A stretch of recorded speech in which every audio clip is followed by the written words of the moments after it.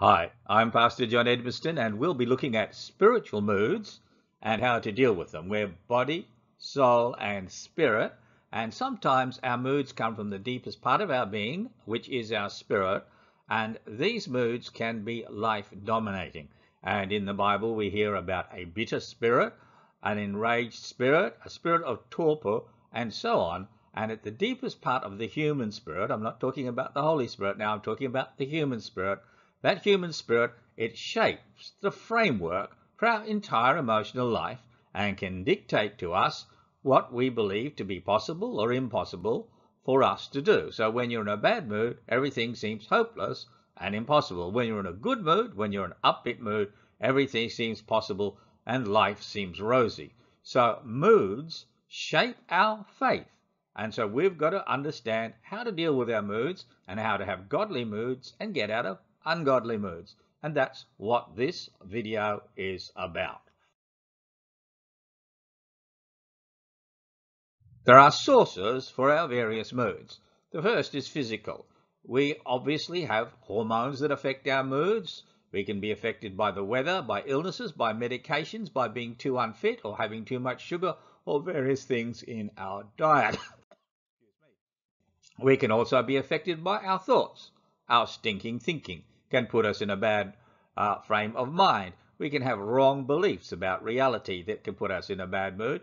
We can have a poor perspective on life. And of course, we can have fear and paranoia taking over our thinking and driving us to wrong conclusions. But we're not dealing with the physical. We'll leave that to the doctors. We're not dealing with the cognitive. We'll leave that to the psychologists and to other forms of biblical teaching. We'll be dealing with the spiritual side of our moods. And the spiritual side of our moods is caused by something going wrong with your human spirit because it's afflicted by demons, it's under spiritual attack, or because of disobedience and sin in your life, spiritual dryness, lack of faith, and perhaps in some cases trauma that has broken the spirit of the person, especially trauma early on in life. Other things are spiritual folly, where the person's spirit is foolish and undiscerning, and a lack of spiritual discipline. So there's some of the sources of a bad or errant spiritual mood that takes effect, takes control of people's lives so that their spiritual life is not what it could be. One of the problems in today's society is what we call rationalism, and we tend to discard any spiritual source of our moods or our psychology. We tend to think we're just computers, and so there's no place for moods in our thinking because computers don't have moods. It's all about what we're thinking or some chemicals in our body, when in fact there are deep spiritual influences that shape how we think and how we feel. In a rationalist society, we tend to say it's all just about X, and we reduce it. It's called reductionism. And we don't want to think or don't want to believe that we could be under the influence of a negative spiritual entity that's changing the way we think, believe, and act. And because that seems so out of place, it seems to be something out of a Greek mythology somewhere, where people were inspired by various things that came upon them at sudden notice, that we discard all of that and we say, no, that's not possible. And it's our pride telling us that we couldn't be under such a thing as a spiritual attack. And also, we no longer connect our emotions with our spiritual state. We say, look at that person over there. They're drunk or they're smoking weed and they're perfectly happy, so sin doesn't affect our emotions. Now, that's a wrong conclusion. There's nothing unhappier than a disobedient Christian who is rebelling against God. When we're in a poor spiritual state, eventually that will get to our emotions and we will feel miserable and we'll end up in a very bad mood. So how important are moods to our life? Well, we find that people will do almost anything to be in a better mood. They'll do alcohol, drugs, pornography, overeating, binge shopping, gambling, excessive video playing. They'll be in games forever and ever, and they can do very dysfunctional things just to satisfy their need for a mood. Our mood can tell us to do dumb things. A mood might think, oh, I'm bored. I'm in this mood, I'm in that, so I'll jump off the rails and have an affair because I'm in the mood to have an affair. And people do that.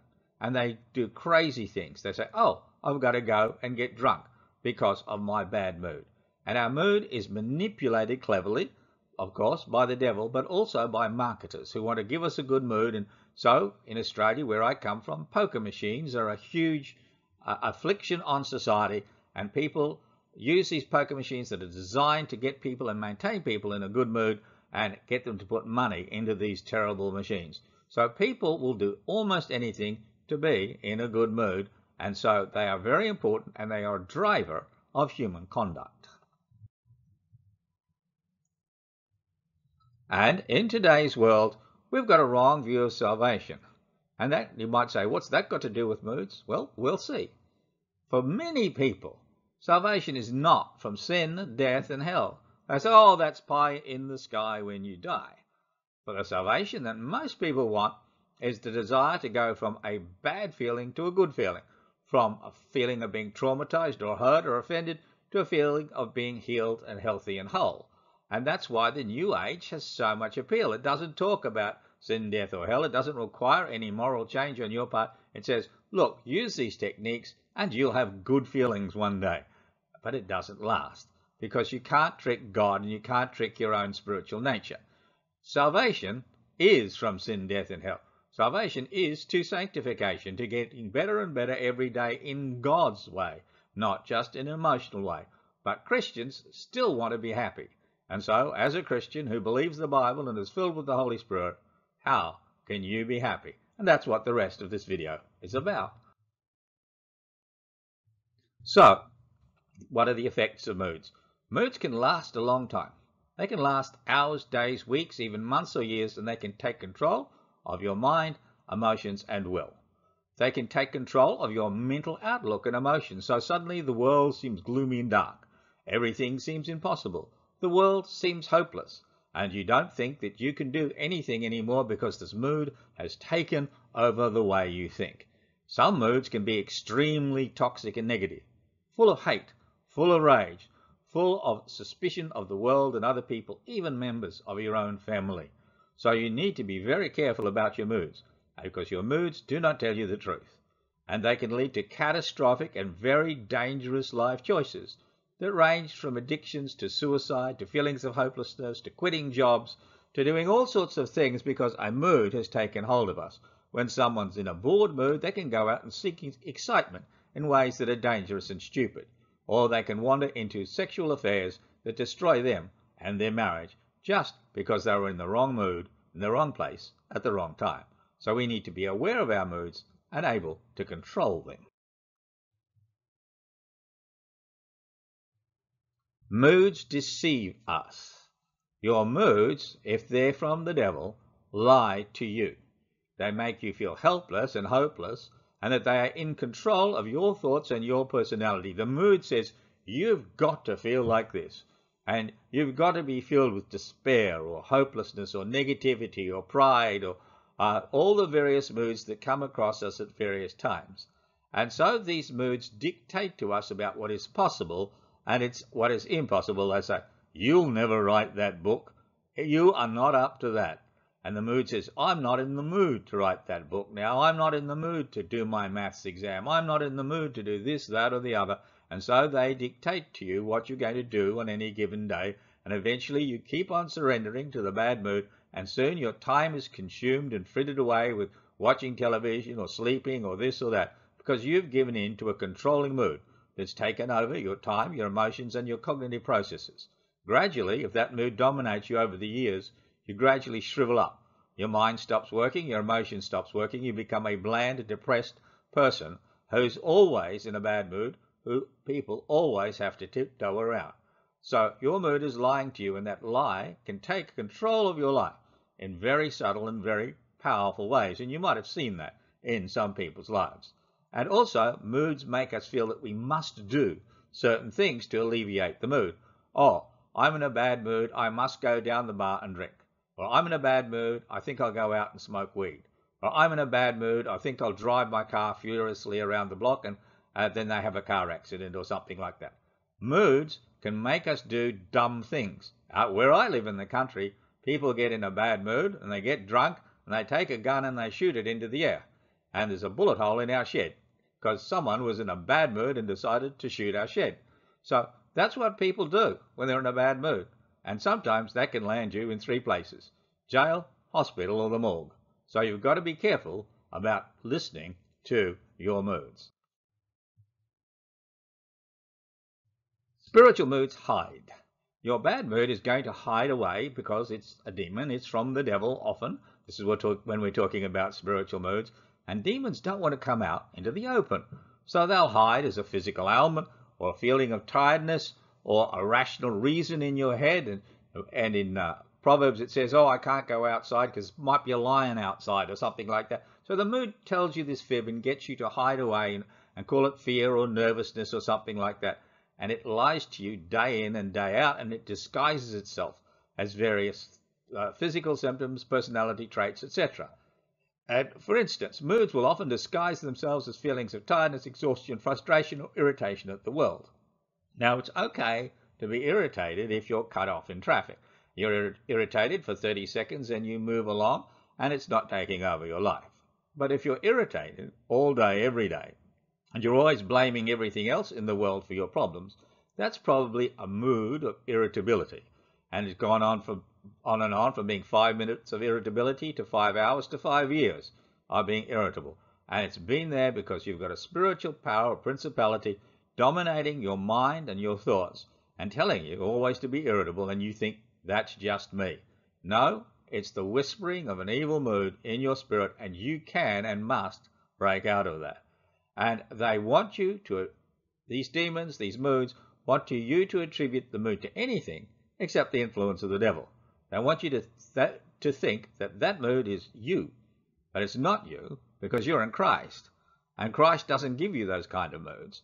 Christ gives you good moods, love, joy, and peace. That is not you anymore if you're saved. Those bad moods are not you. There's something other than you, and you need to get rid of that thing as quickly as possible. Now let's look at King Saul. Now King Saul is known for being in a very bad mood and a violent mood. And we'll look at the scripture about King Saul. 1 Samuel chapter 16, verses 14 to 23. Now the Spirit of the Lord departed from Saul, and a harmful spirit from the Lord tormented him. And Saul's servant said to him, Behold now, a harmful spirit from God is tormenting you. Let our Lord now command your servants who are before you to seek out a man who is skillful in playing the lyre.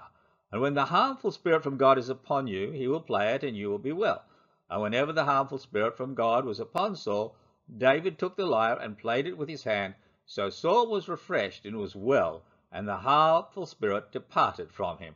So here, Saul's bad mood was due to this harmful spirit, and it says from God, but it probably means from the spiritual realms, from the divine realms. Certainly God doesn't send us demons. So King Saul had this foul mood coming over him, and it was coming from the spiritual realms, and it was tormenting him day and night and afflicting him day and night.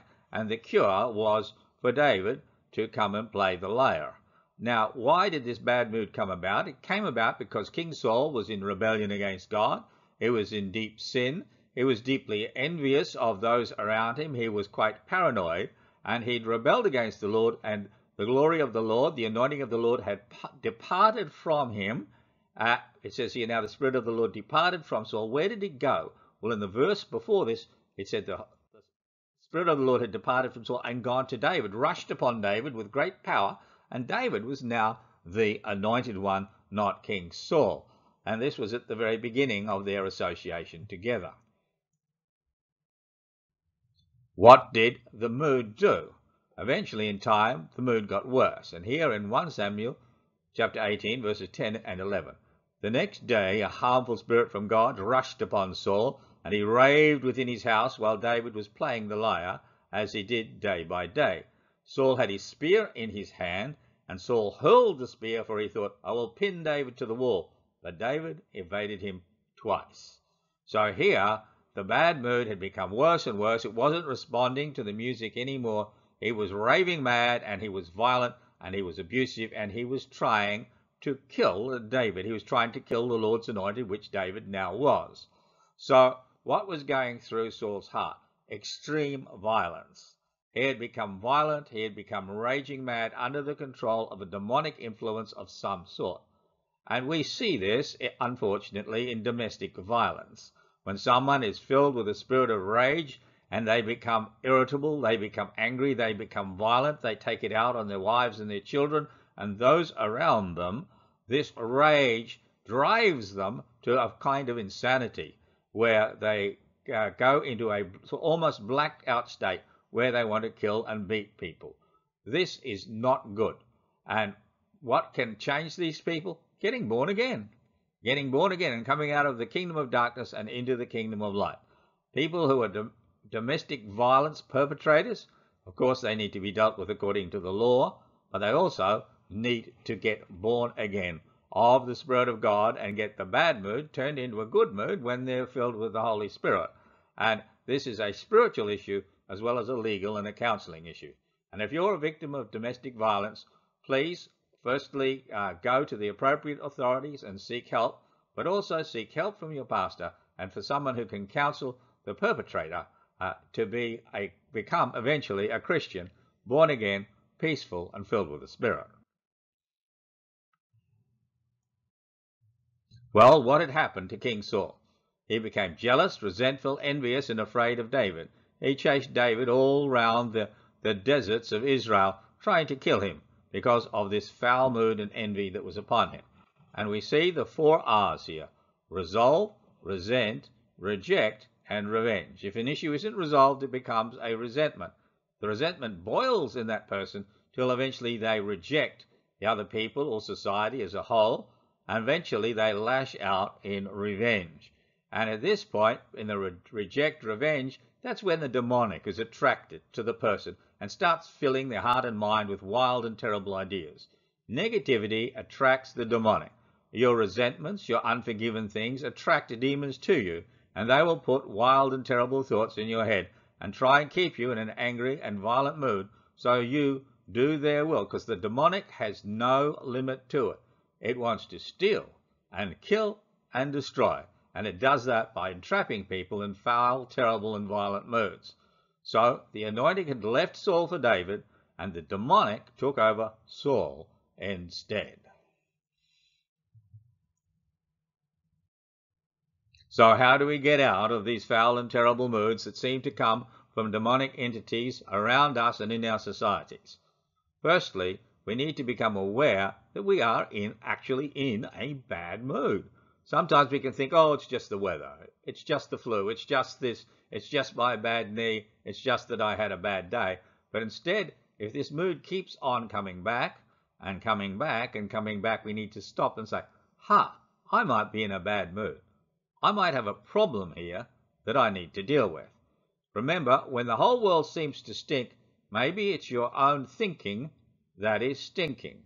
The illustration of a small boy who saw Grandpa asleep in the rocking chair, and Grandpa had a huge moustache, so the little naughty boy goes and gets smelly Limburger cheese and puts it on the grandfather's moustache.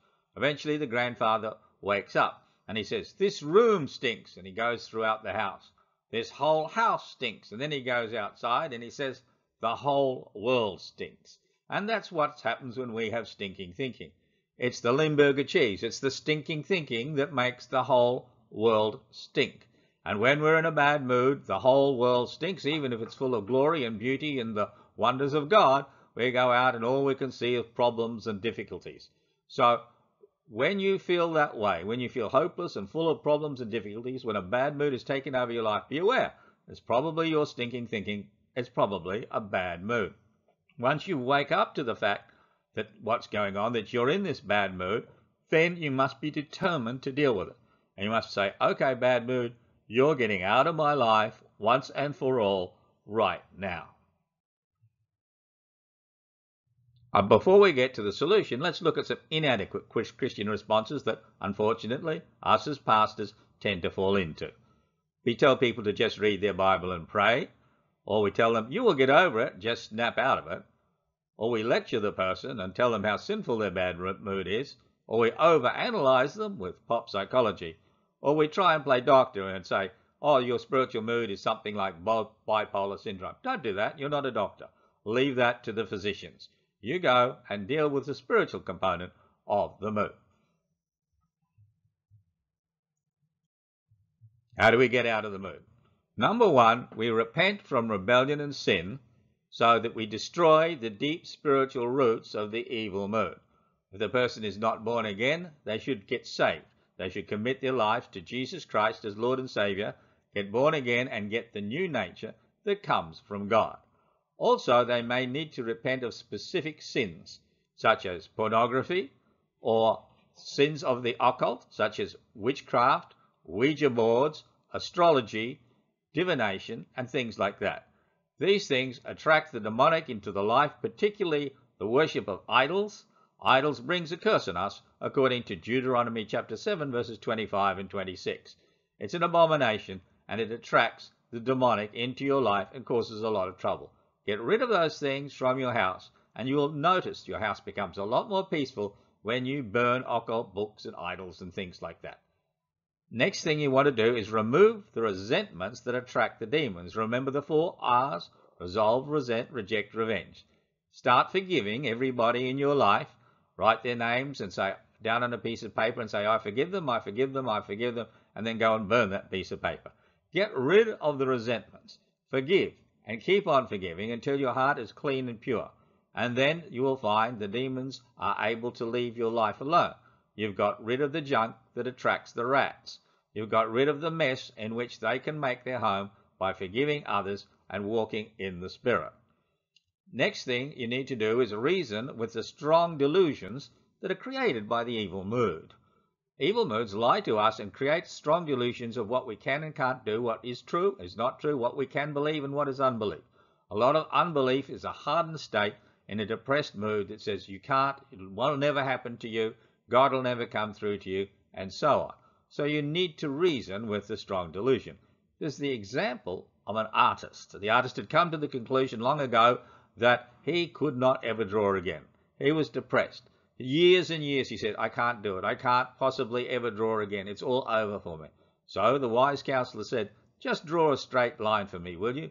God gave him pen and paper, and the artist drew a straight line, and then he looked at the straight line and said, I can draw, and rushed out of the counseling session and started doing work again, because the lie had been broken. The lie had been tossed out of that person's life, and now the mood was gone, and the power of the mood over that person to occupy them with lies and deceit had been shattered. And so that's what you've got to do. You've got to confront your moods. If you say, oh, I can't possibly mow the lawn, I'm too tired, I'm too exhausted, I'm feeling frail, and then you just say to yourself, well, I'm going to get out the lawnmower, I'm going to just mow a little bit of the yard. You get out there with the lawnmower, you mow a little bit of the yard, and oh yes, I can do it. I'm not as tired or sick or exhausted as I thought. I was just in a mood of helplessness and hopelessness. And so that's what you've got to do. You've got to confront the lie that your mood is getting you into. How do you stay out of the bad mood? You adopt biblical beliefs instead of paranoid and self-centered beliefs. Bad beliefs lead to bad feelings. Biblical beliefs lead to good feelings because they tell you about the truth, about God, His sovereignty, His care for you, and His love for you. Base your life on biblical beliefs and you won't be as afraid. You won't be grabbing hold of life to control it. You'll know that all things are possible with God, and that'll put you in a good mood. Learn to stop comparing yourself with others. Facebook and Instagram can paint a glamorous picture of life we cannot possibly live up to as ordinary everyday people. Learn to be content with where you are. As the Bible says, learn to be content with your house, your family, your children, and your life. And stop comparing yourself with other people. God's going to bless you right where you are. Next, give up expecting life to be fair. The classic example of this is in Luke 16, of the rich man and the poor man named Lazarus. Lazarus was covered in sores. He was laid at the rich man's gate, and the rich man ignored him day and night, and life was not fair. This selfish rich man had everything, was clothed in purple and fine linen, rode about in a chariot. And then the poor man seemed to have nothing at all, and eventually he dies. And eventually the rich man dies. What happens? The rich man is tormented in hell, day and night in the flames, in terrible discomfort. And what's happening now to Lazarus? Lazarus is comforted in the bosom of Abraham. What seemed to be unfair has now been made fair. We've got to remember that we have heaven. We have an afterlife. And in that afterlife, the circumstances of this life will often be changed. So we look at the rich people, the billionaires and their yachts, and we think, oh, I'd like that. Why do I work so hard and get nowhere? Wait and see once you enter into the kingdom of God, where the last will be first and the first will be last. God will sort that out. The next thing you need to do is appreciate the life you've got, appreciate God, appreciate other people, have an attitude of gratitude and praise. As you move towards the positive, the negative will be left far behind. Develop an attitude of thankfulness in all things, as the Bible says, and you will enter into his courts with praise. So do that. Have a praise-filled life.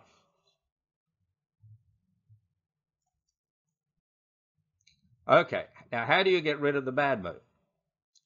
If you want to drive the bad mood away, you need to use the spiritual authority that God has given you as a Christian when he seated you in the heavenly realms with Christ Jesus. And you can find out about that in Ephesians 2, 6 and 7 and Ephesians 1, 20 and 21. You can drive the bad mood away just as if it was an annoying yapping dog that was trying to keep you in a corner all the time, but you really have authority over that dog. I remember this when I was a circuit preacher. I'd preach 4 times on a Sunday, and then on the Monday I often felt tired. And then eventually I felt tired and depressed. Then I felt tired, depressed, and angry at God. And it went from 5 minutes to half an hour to all day. Eventually this bad mood was going all the way to Wednesday. And I rang a friend of mine who was in the United States. I was in Australia at the time. And this friend said to me, treat it like it's a demon. And I thought, that is crazy, Claire. That was his name. Claire was a guy. And he said, but I thought, I'd try it. I'm so desperate. So next Sunday, I preached 4 times on the Sunday. Monday morning, I have this black mood over me. And I'm walking along Karanya Street in Townsville. I remember it as clear as day. I'm halfway along the street. And the bad mood's over me. I said, I'll try what Claire said. And so I said, bad mood, go away, stay away. I don't want you. I rebuke you now in Jesus' name. 6 seconds later, the mood was gone. My head was clear. I was fine. It was a revolution. I had control over this mood that had been plaguing me for months and months. So next week, I go out, I preach 4 times on Sunday, get up Monday morning, still feel bad. I try it again. 6 seconds later, the bad mood's gone. It's fantastic. The week's free ahead of me. And so I thought, this is great. So for a few weeks after that, maybe 5 or 6 weeks, this kept happening, and I kept rebuking it, and then it went away and it stayed away. Never came back. Now I can preach, and I'm sure I'll get tired, but I don't have that bad mood again. I don't have those thoughts again. I don't have those things about, woe is me because I'm preaching and no one's paying me, or stuff that preachers go through. And so I do this, and I had control over this bad mood by rebuking it. So you rebuke it like it's a dog that's trying to drive you into a corner, and you try and name it. For instance, you say, bad mood of hopelessness and depression, or something like that. Get out of my life, in Jesus' name, amen. And here's a little sample prayer. Bad mood, mood of jealousy and despair and victim mentality. I command you to go away, stay away, and to never come back, in Jesus' name, amen. Let's look at that for a moment. Bad mood, you're starting to name it. Then you get a bit more specific. Mood of jealousy and despair and victim mentality. You're getting some idea what the mood's trying to say to you, the type of lies it's trying to put into your head. I command you to go away, stay away, and to never come back, in Jesus' name, amen. Now, you might think that's stupid, because I thought that. I thought this was the dumbest thing ever. But I was so afflicted by this mood, I tried it, and it worked. And other people tell me it works. So if you're in a bad mood and you want to get it out of your life, and you see that it's been afflicting you for a long time, try that. See how it goes. Tell the mood to go away firmly, and a very authoritative tone of voice. It can be inside your head, but you can speak it outside as well, and tell that mood to get out of your life.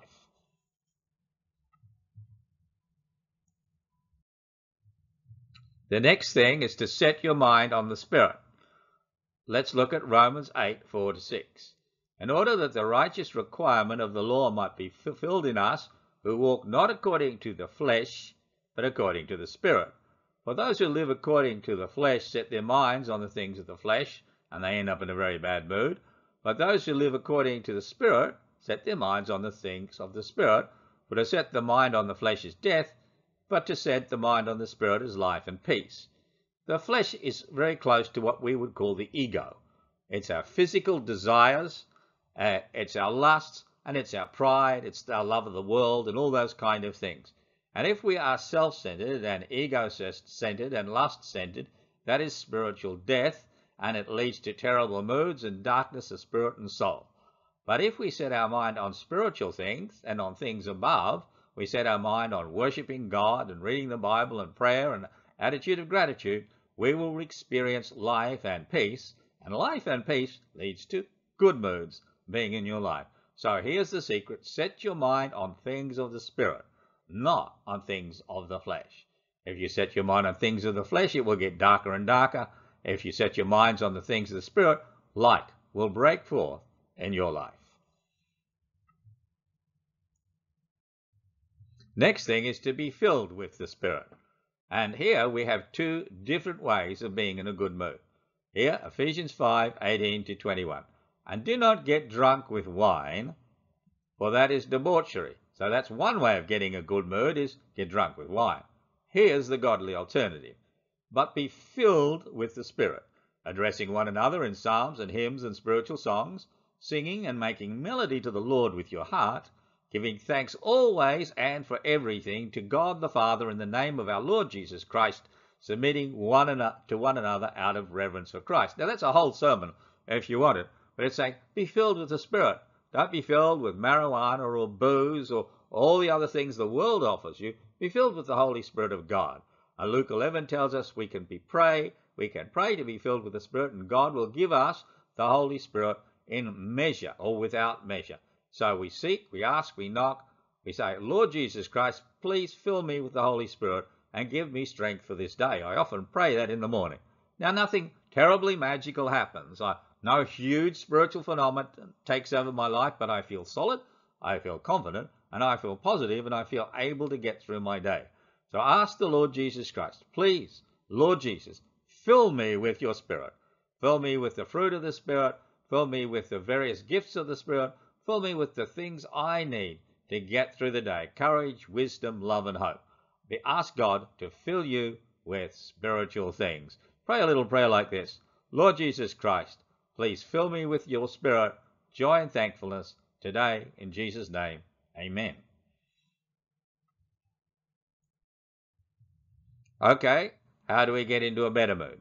Spirit-filled worship. Remember David and his lyre. The worship drove away the spirit for the bad mood for some time, but of course Saul wasn't born again, so it wasn't effective. But for us, spirit-filled worship, going into the temple of God, going into the place of worship, can completely change how we think, and we'll see that in Psalm 73.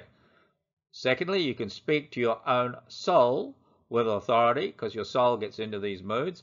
And like David would say to his soul, why are you downcast, O my soul? And then he would say, yet I will rejoice in the Lord. He takes command of his feelings and licks them into shape by commanding himself into a better mood. Of course, and we've often seen this, cast your cares upon the Lord in prayer. God does care for you. He cares for every aspect of your life. Remind yourself of the sovereignty of God, of the care of God for you, and cast everything upon him with prayer and thanksgiving. And let your requests be known to God, and the peace of God will garrison your hearts and minds in Christ Jesus.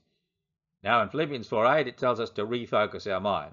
Take our mind off our anxieties, which is in 4, 6, and 7, and put them onto things above in verse 8. So we look on things above, things pure, holy, good, and worthy, and we focus our mind away from ourself onto the heavenly things and the spiritual things, and they fill our minds instead, and that takes us into a better place and into a better mood.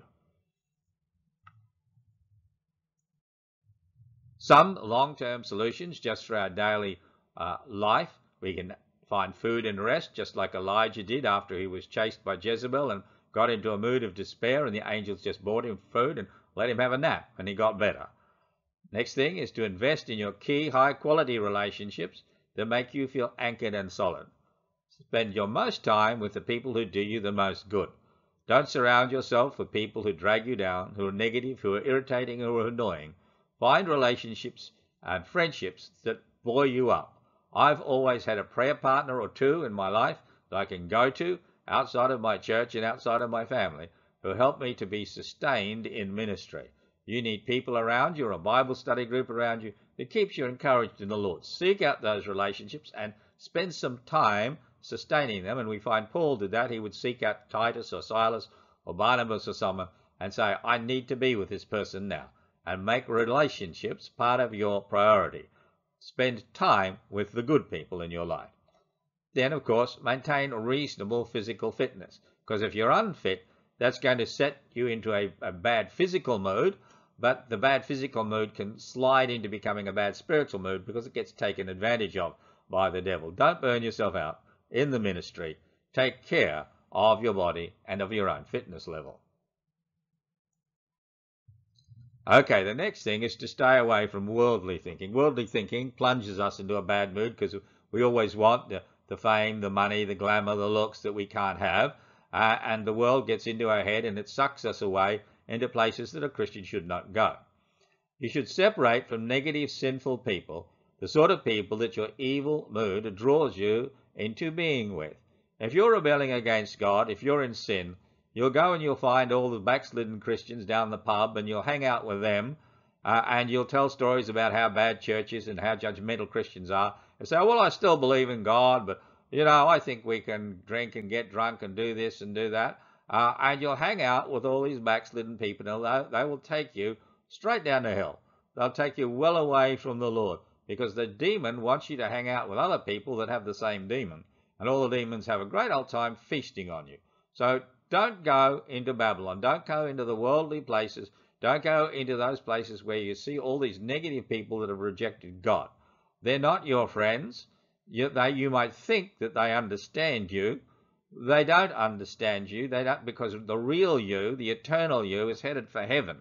And if you're born again, there's part of you that's headed for heaven no matter what.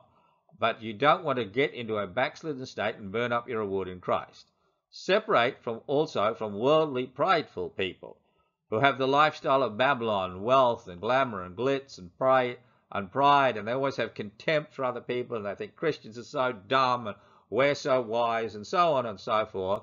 And this Babylonian thinking of luxury and self-intoxication, intoxication with how much they've made it in the world, and they get further and further from God in their pride because God is far from the proud, but he's close to the humble and contrite in heart. So walk away from those people as well. And refuse to envy the wicked. There's two Psalms, 37 and 73, back to front. 37 and 73, they're both long. We don't have time to go through them here. But in Psalm 73, David says he was like a brute beast within him. He was so envious of the wicked. He was so chewed up with anger at God. He was in this terrible mood until he went into the house of God and saw the fate of the wicked. And when he was worshipping, that changed his mood forever. He said, now I trust you, God. So refuse to envy the wicked. Go to the presence of God. Go to the Holy Spirit. And that will put you in a much better mood than looking around at all the terrible things that are happening in this world. The next thing, and our last slide for this bit, is to move from why to how to. The why question tends to lock you into a victim mentality, and the how-to question tends to lock you into a victor, overcoming wisdom mentality. So you need to stop asking, why am I poor? That's never made anyone rich, that question, why am I poor? Why am I poor? It's just asking you how you could fix the blame for being poor. That doesn't fix the problem. Fixing the blame does not fix the problem. But if you ask, how can I make and manage my money in a godly way? God will give you wisdom for that, because God gives wisdom generously and without reproach, James 1, 5-8. So you need to start moving from the problem to the solution, from problem-focused thinking to solution-focused thinking. Stop asking, why is my relationship so painful? And start asking, how can I improve my relationship? Go to the Lord and say, Lord, how can I improve my relationship with my wife, my husband, and my children? God will give you the answer. Day by day, bit by bit, follow God's instructions, and your relationships will improve. Keep asking, how can I be better with my wife, better with my kids? How can I move this way or that, and the wise answers will come to you as you seek wisdom to run your relationship better. It will improve. Why questions get us stuck in a victim mentality, and that victim mentality leads to sourness of spirit and very bad moods. So move from the why questions to the how-to questions, and God will be with you. Well, this is John Edmiston signing off with this video, and I'd just like to tell you a little bit about my book, Biblical EQ. I wrote it in 2001. I wrote it primarily for missionaries in extremely stressful situations, but other people have found it very helpful, including military people and various professional people who are interested in emotional intelligence, leadership, and emotional transformation. You can find that book at biblicaleq.com. And if you want to contact me, you can always email me at johned@aibi.ph. This is John Edmiston signing off. God bless you all.